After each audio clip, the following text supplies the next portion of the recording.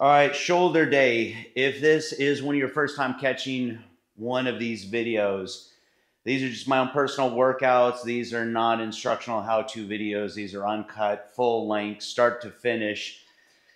So with that being said, we are doing shoulders today, or at least I'm doing shoulders today. If you want to follow along, be my guest. I'm going to be doing a combination of dumbbells with resistance bands, doing some cool exercises where you can hit the delts from some different angles that are kind of unique. So I've already done a warm up here. Make sure before you hit your shoulder workout, get in there, work those rotator cuffs, some internal rotation, external rotation, etc. Loosen up.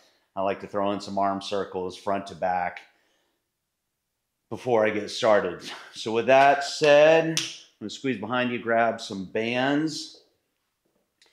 Now, one of the reasons I really like incorporating bands into my shoulder day is that we can create resistance in different planes.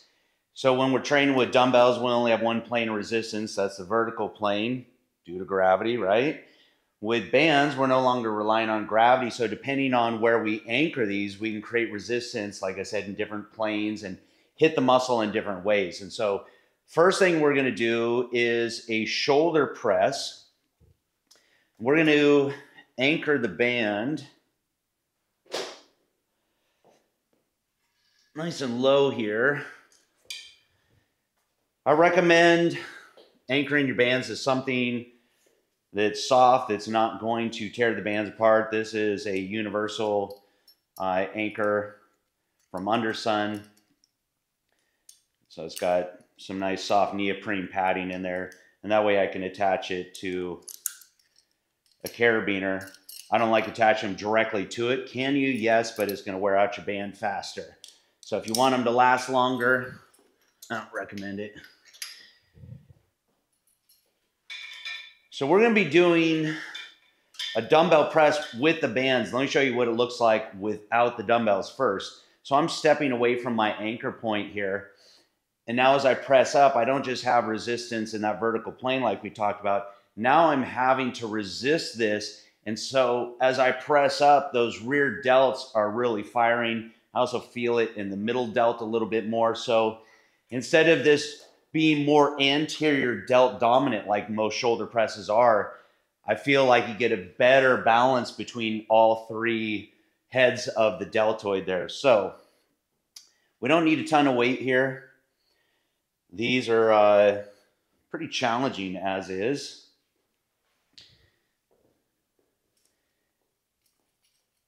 So mess around with it, find whichever way you want or is most comfortable for you for grabbing the band. I like to just kind of drape it over and lock it in with my thumb like this. And we're going to press straight up, just like that.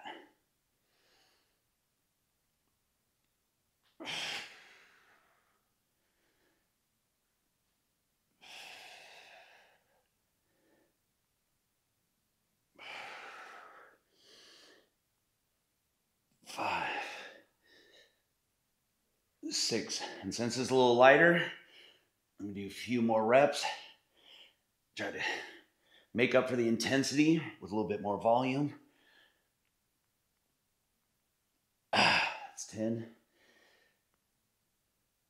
11, 12, 13,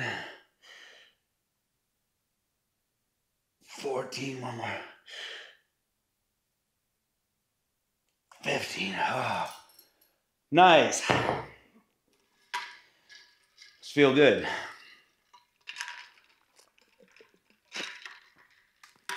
It'll definitely give you a different feeling than a traditional shoulder press. We have a tendency to think we're doing shoulder press, so we're using a lot of middle delt, but the reality is probably 60 to 70% is anterior delt. Maybe they say 10 to 20% is middle delt, and very little is rear delt, maybe 5, possibly 10%. Doing it this way, you're really changing that dynamic. So I'm going to go up in resistance a little here. You do it two ways. You can do it with a band, use a heavier band, or heavier dumbbells. That felt good in the rear delt, so I don't want to change my band. So instead, I'm going to go with heavier dumbbells.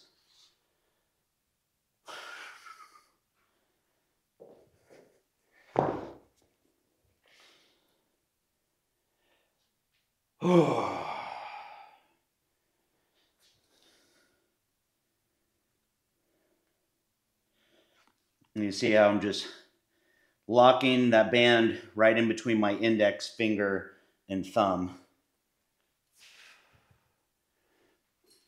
And step back.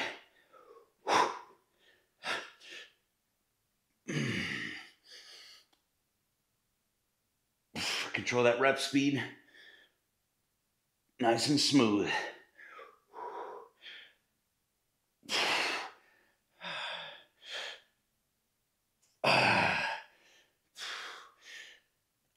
Six, 7, 8, oh yeah. 9.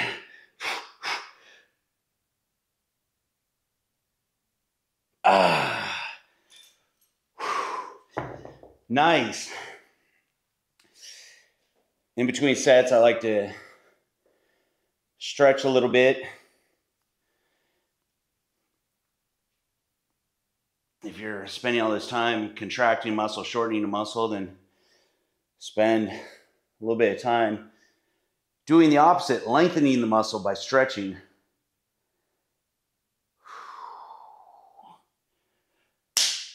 All right, that felt great, but it was a little more anterior delt dominant. So I'm thinking about maybe switching up here just for fun. So I'm going to go down just one level with the dumbbells and go up with the band. I could either add a smaller band to it, or I could go up a band. It's probably easier. See how this feels.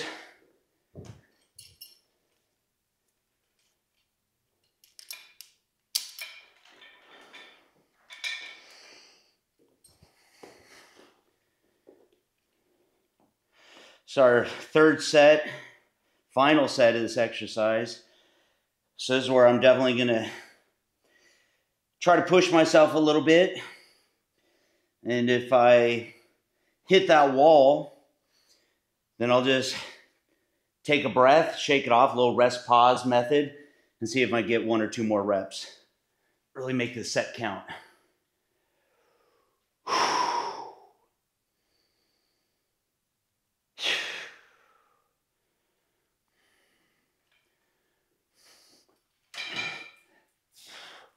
Oh boy, here we go.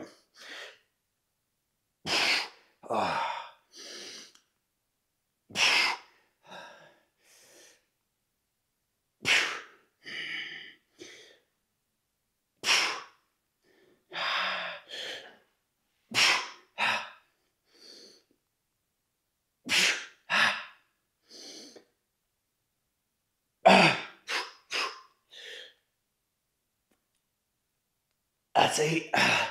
Swear, like I said, I'm going to shake it off. Try to get 2 more.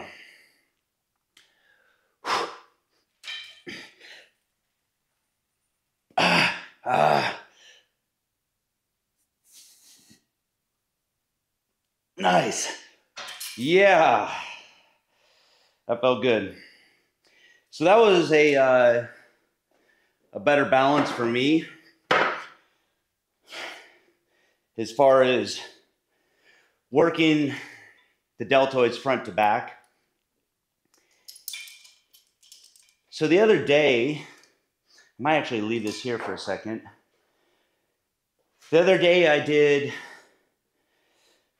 a shoulder press where the band was anchored to my side. And so by pressing up, now again, we've got the band trying to pull our hand this way. So it's forcing us to counter that, really making that middle delt fire. So we're gonna give that a try here. Maybe do the first one with bands only. Get a feel for it. And then we'll add the dumbbell into it.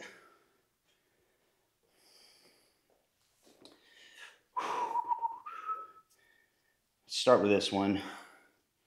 See how this feels.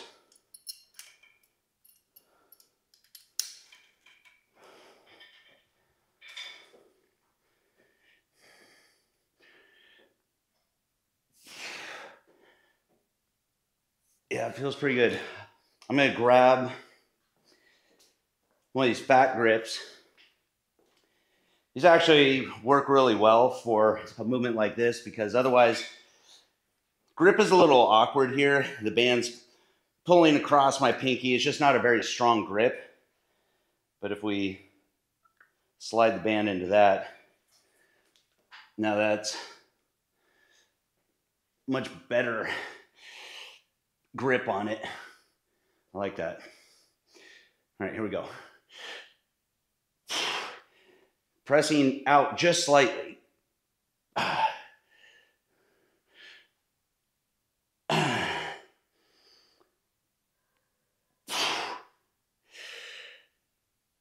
5, 6, 7, 8, 9. Oh man. So even though that's a shoulder press, feels totally different than the first one we did. Now early in my training, I used to subscribe to these different ideas of, behind the neck presses in an attempt to hit more of the middle delts. And it really doesn't. It doesn't change that dynamic very, very much. This completely does. So this is probably one of the more unique ways I've been able to switch up my shoulder training. Before doing it with bands, I started messing around with it with the cable machine. So you can try it with that as well. You don't have to use bands. I prefer them because it's an easy way to do it in combination with the free weights.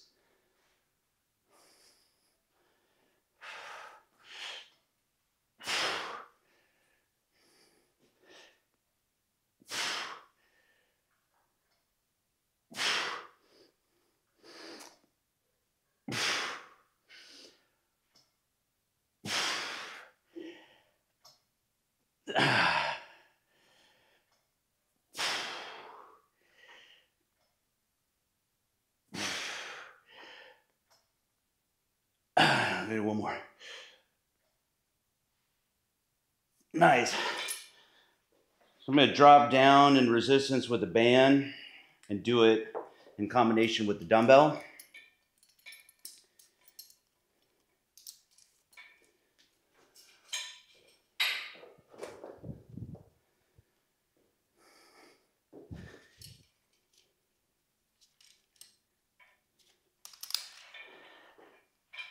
And where did that, there it is. So it's the nice thing about these, now we can lock it right in to the dumbbell.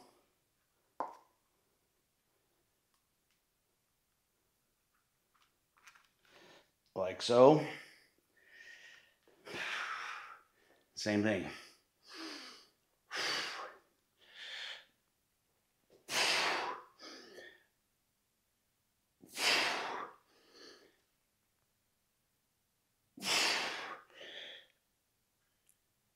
That's 4, 5, 6, 7, 8, 9, 10. Wow. That's tough. Now, the farther you are from the anchor point, The more that plane of resistance is horizontal, the more I feel that middle delt firing. The closer I am, the closer it is to a traditional shoulder press, and I still feel it more in the anterior delt. So mess around with that. Try to different distances, and that's where you're also going to have to adjust the tension of the band or the size of the band. If that band is too heavy, then I'm not going to be able to get as far away and still be able to press it. So just have to experiment, see what you like.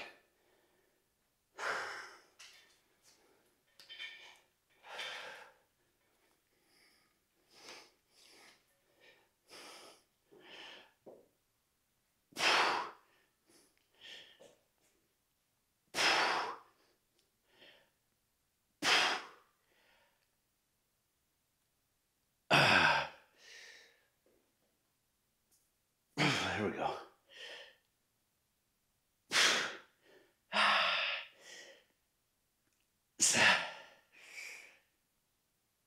8,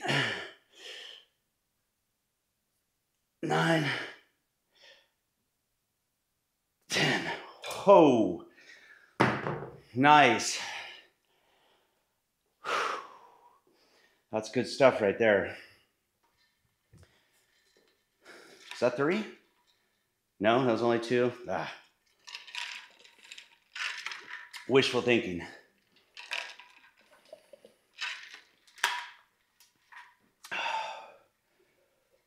Whew.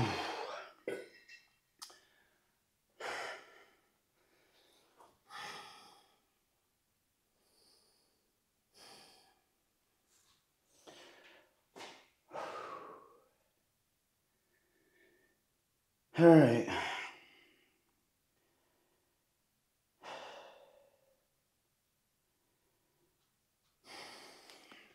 Here we go. Last set.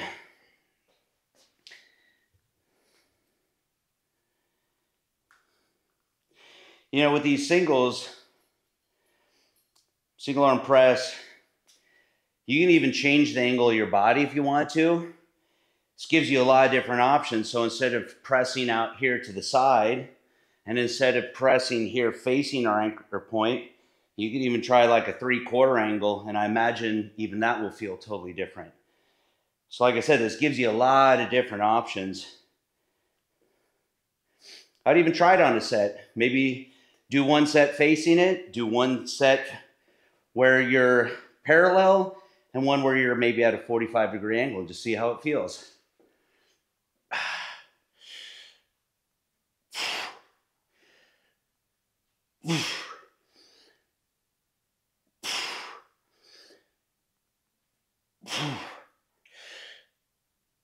Five,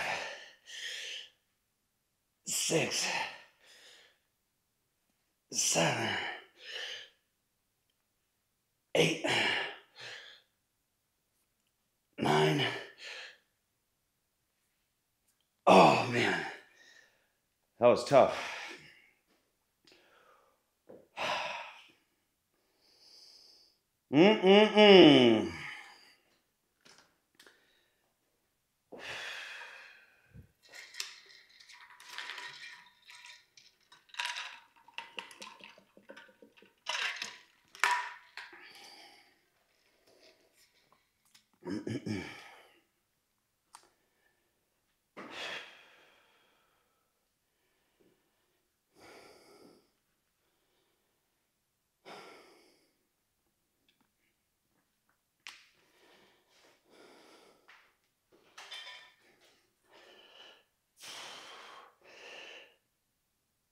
One,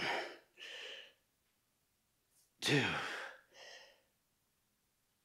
3, 4, 5, 6, 7, 8, 9. One more. 10. Fuck. Stretch it out.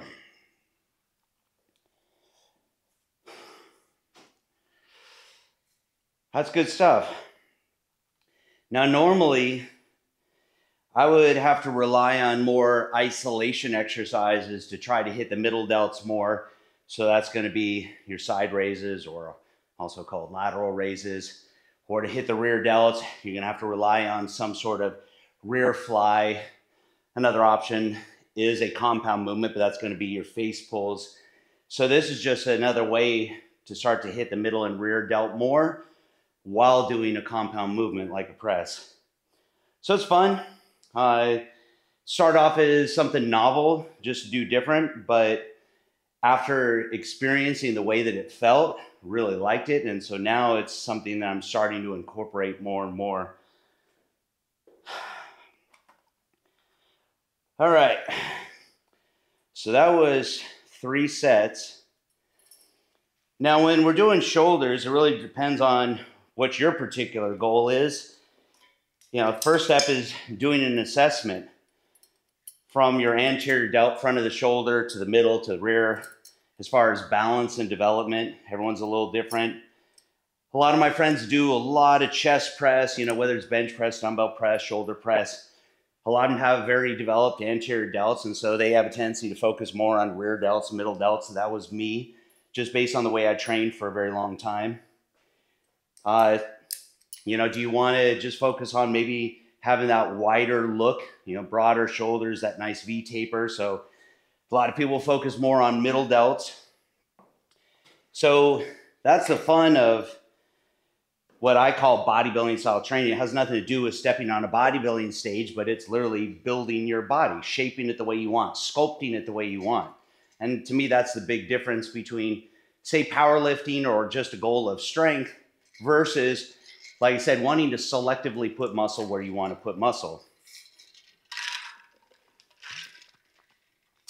With that said, I've always prioritized rear delts a bit more and middle delts because those were more neglected in my own training. So we're going to do lateral raises. We've been doing them with bands all along, which I really like, but today we're going to do them with a cable machine. If you don't have a cable machine, then you can do them with bands. If you don't have bands, you can do them obviously with dumbbells. Downside about dumbbells, we don't have any resistance from here to about there. So when I am using dumbbells by themselves, a lot of times I'll stick to this range of motion, stop short here, keeping constant tension. With bands or with a cable machine, I've got tension all the way through the range of motion, starting here, which is one of the reasons why I prefer it. Going back to what we just did, you can combine bands with dumbbells, and I like that even better sometimes. So whether you're using a cable machine or bands, you want our position to be nice and low here. A lot of times, I'll even have my starting position here right in front of my body because I have tension even here in the beginning of the range of motion. It's not really necessary though. So I'm right about here, so hand right in front of my body, squeezing right out to the sides. I stop just about ear height because that really is the effective range of motion for a strong contraction in the middle delts. Anything higher than that, you start relying more on your trapezius. So for me, I'm just trying to put the focus more on middle delts. It also minimizes risk of impingement. There was some of the connective tissue, the tendons there in the shoulder. I'm not particularly a big fan of shoulder pain. Here we go.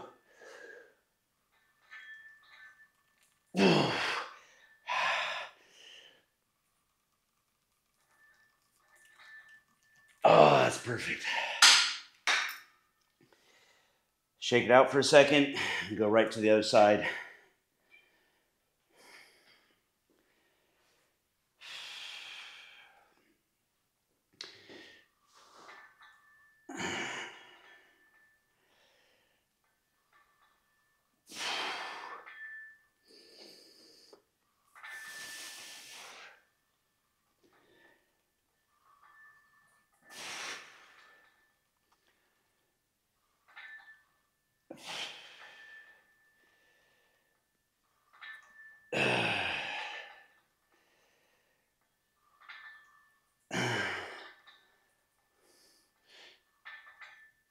That's 8.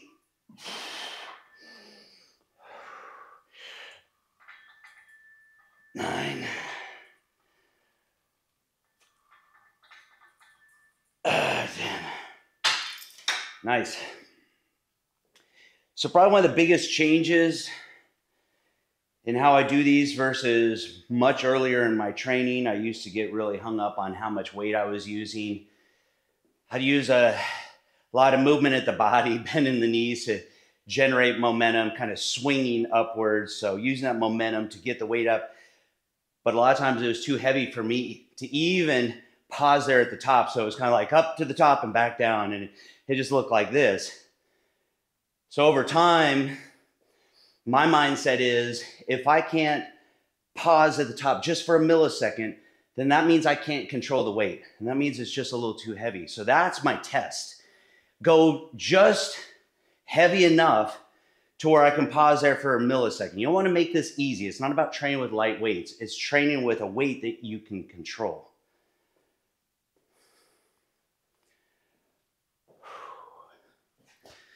And that's kind of my own personal mantra, what I tell myself. I want to train as hard as I can, use as much resistance as I can, but with control. So it's not about lightweight versus heavyweight. You know, heavy is all relative, right? Something that is light can feel heavy depending on how much control, how much you're actively thinking about contracting that muscle with every rep, which is going to make you fatigue quicker and it's going to make a lighter weight start to feel heavier faster. You know, whether you're pausing there at the top, controlling those eccentrics, you can make a lightweight feel heavy. And conversely, you make a heavyweight feel light by using really sloppy form and relying on momentum. Actually, I got to start this side.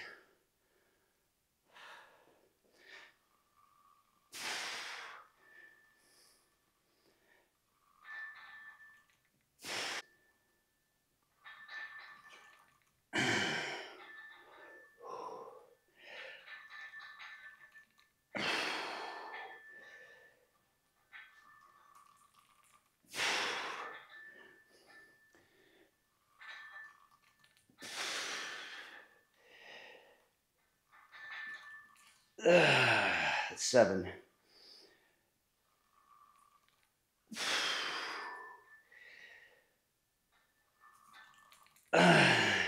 One more.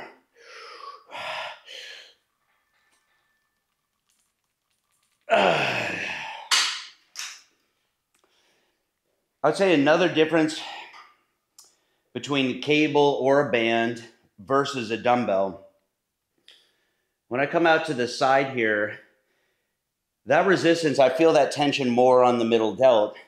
But with a cable machine, where that cable is coming across the front of your body, or same thing with a band, we're having to resist that, almost like we did with our first exercises. So it's forcing that rear delt to fire to stabilize your arm. You have to isometrically contract that rear delt. So you get a nice little burn in the rear delt with these as well.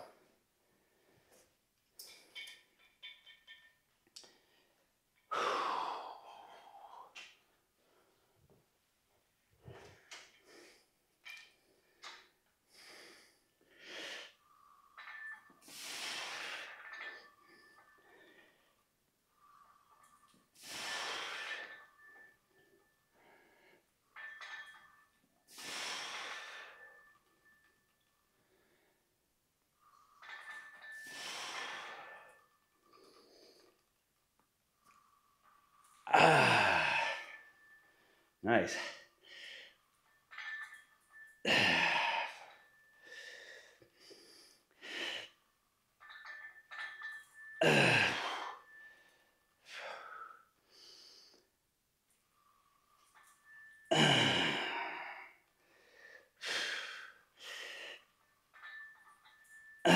One more.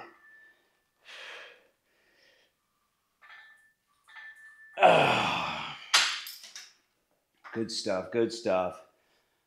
All right, I got to ask, was that 2 or was that 3? One of those days. That's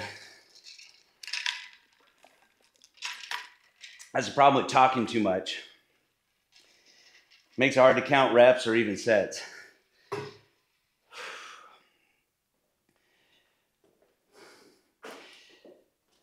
Sometimes I feel obligated to talk just so it's not so boring.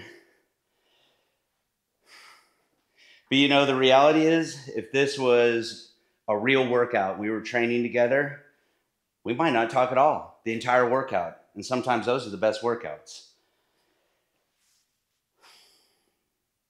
All right, here we go.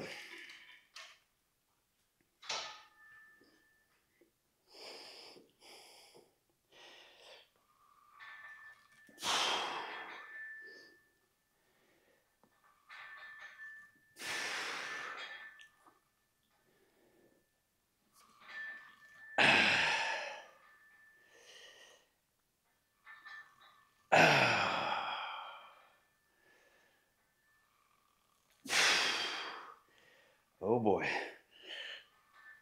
That's 6. 7.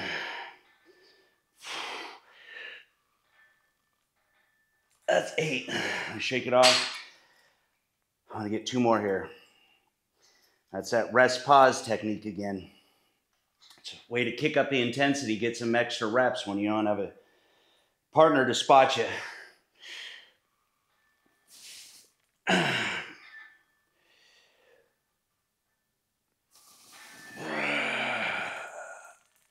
Nice. All right, let's finish this off right away.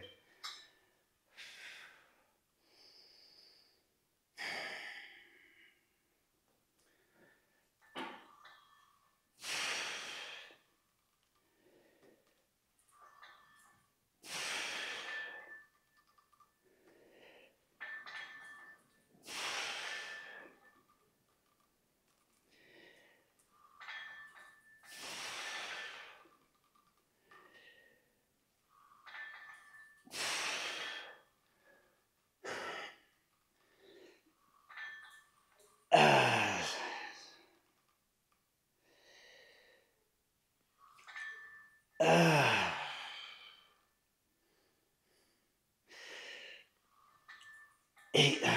2 more.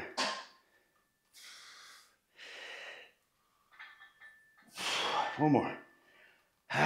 Side's a little stronger. Didn't have to stop.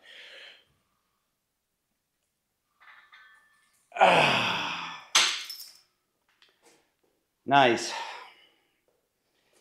All right, we're going to do one last exercise. We're going to work traps here. Last week we were doing some dumbbell shrugs. And I was saying the one of the things I like to do is even lean forward just a little bit. So instead of shrugging straight up, shrugging backwards. Remember your trapezius, shaped like a trapezoid. It has muscle fibers running in different directions, so it doesn't just lift our shoulders up. Also pulls our shoulder blades back. So I like a little bit of almost in between there where you're getting both. It's really easy to do with the cable machine. So that's what we're going to do here. And I think probably just going to use a short straight bar. Doesn't have to be. You can attach 2 handles to it. You can do it with a rope if you wanted to. Whatever you prefer. See how this feels. That's a little light.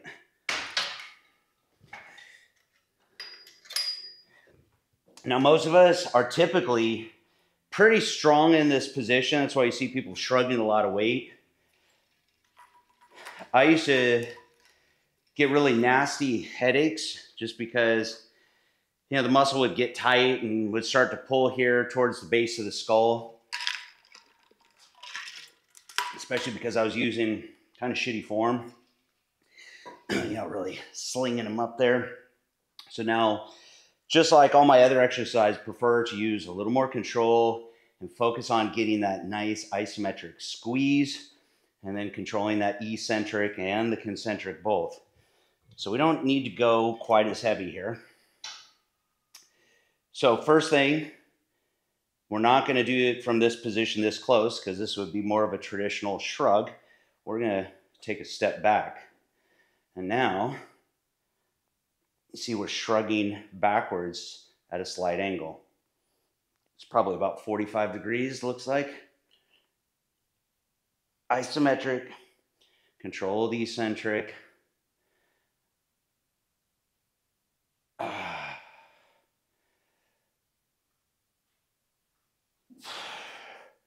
When I'm done with this set, I'll share a little visualization trick that I was trying to focus on.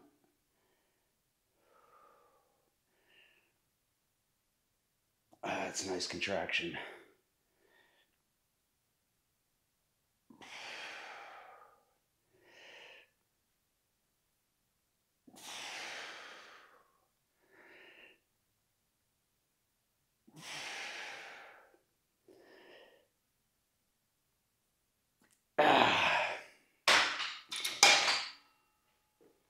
So I've said the same thing with rowing movements. You have to think about where you initiate the movement from. Do we initiate the movement with the hands first? If we do, then we're using more biceps. Do we initiate the movement by driving those elbows back and letting the forearms and hands follow? Do we initiate the movement by moving the scapula or the shoulder blades first and then driving the elbows? That's what I prefer.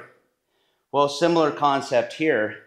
We want to keep our arms straight, so resist the temptation to think about pulling the hands. If you do, you'll start to notice you'll get that little bit of a bend there in the elbow.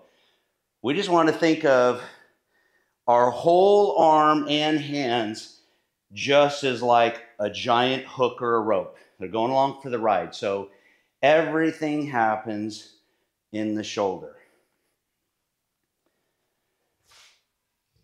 So for me personally, I'm thinking about not only lifting my shoulders, but squeezing them back. Almost like if I put a tennis ball between your shoulder blades.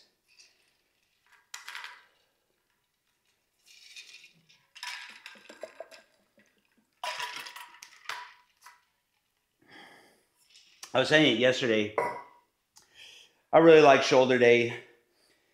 For the last, I guess we're going on, this is week 8, week 9, this particular split that we're doing. I've been doing shoulders on Friday. So it's a nice way to end the week. It's a fun workout. It's not quite as much of a ball buster as a leg day. But shoulders are also fun because they make such a difference in your physique. When you develop your shoulders, really is pretty transformative. All right, here we go.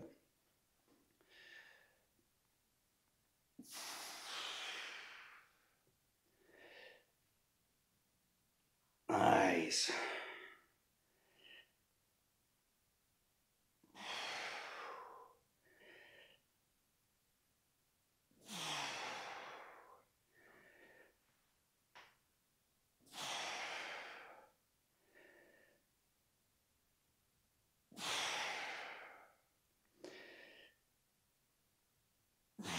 That's 7, 8, 9, 10. Let me get 2 more. Got a few more in the gas tank. There's no magic in 10. If you can do 2 more, do 2 more. If you can do 4 more, do 4 more. All right, we got 1 more. So when I first started training, I don't really hear it the same now like I used to, but everyone used to shrug up and then roll their shoulder blades back. It was this rolling motion like this. Reflecting back on it, I guess probably the attempt was to hit more of the middle traps by squeezing our shoulder blades together. 2 problems with that. 1, when we're using a dumbbell, remember our plane of resistance is vertical, so we come to the top here, even if we try to squeeze back, there's no resistance from the dumbbell there. 2, that rolling motion has a tendency to kind of grind everything in there. You know, there's very small spaces between bone and bone where you have tendons, that connective tissue. And so they have a tendency to get pinched in there and pinged. And that's what causes inflammation. And that's what we call tendonitis. And that's where you start getting those nagging injuries there in your shoulder. So I really try to avoid any shoulder movement that's going to sit there and grind.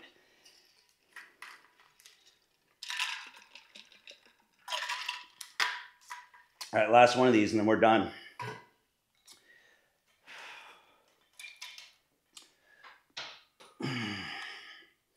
Step back.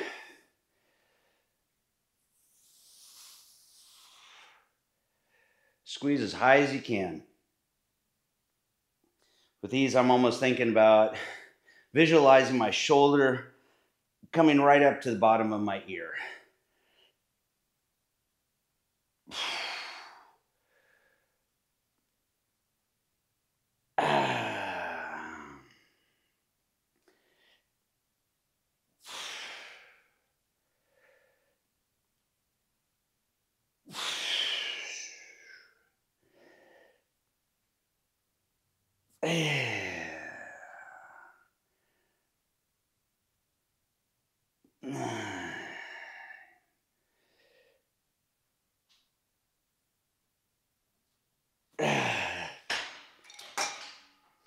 Good stuff.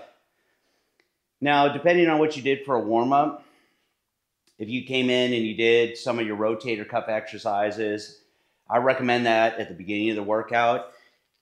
But if you didn't, you can also come in at the very end of the workout. I always recommend it on shoulder day, just for overall balance between some of the bigger primary movers when we're doing shoulder press, which of course can be the deltoids, the triceps. We want to make sure that those smaller stabilizer muscles that we call our rotator cuff, that we're conditioning those as well, because if you have a disparity between the strength of those bigger movers and these smaller stabilizer muscles, that only makes sense that it's going to lead to injury. These muscles are going to end up overpowering these muscles. So make sure you take the time and go ahead and develop those small rotator cuff muscles, just good preventative maintenance if nothing else. So make sure to squeeze those in. That's a wrap for today. And I will see you next week. We're going to come back with chest and tries.